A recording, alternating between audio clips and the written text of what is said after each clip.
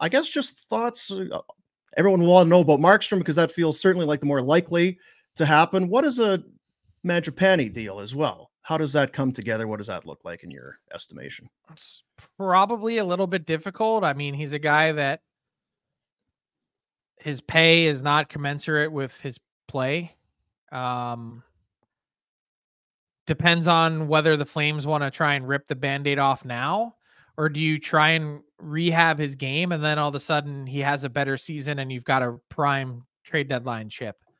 I would tend to lean more towards the latter, that rather than trying to move heaven and earth to get this guy out of here now, which, I mean, I think the writing's on the wall that this is going to be his last year as a Flame if he is back, that it's probably the more prudent move to wait because, you know, you never know. Like, you never know.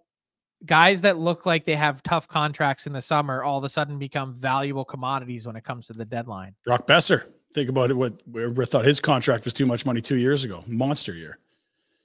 Yeah. And look, there's a long list of those guys. Remember a couple years ago, the Flyers had to pay a second and a seventh to move off of Shane Gostisbehere. Mm-hmm. He had 56 points last year. I mean, and he's put together 3 consecutive double-digit goal seasons from the blue line. Yeah. These things happen. So it certainly shouldn't be going out of your mind to try and move him. But if there's someone that's interested, they're open to the discussion. Hey guys, thanks for watching. Be sure to check out more of our content right here on the Flames Nation YouTube page. We had a bunch of great long form interviews. You can check out some videos we've done as well outside of the studio. And of course, if you want more writing or merchandise stuff, flamesnation.ca or nationgear.ca. Appreciate you watching.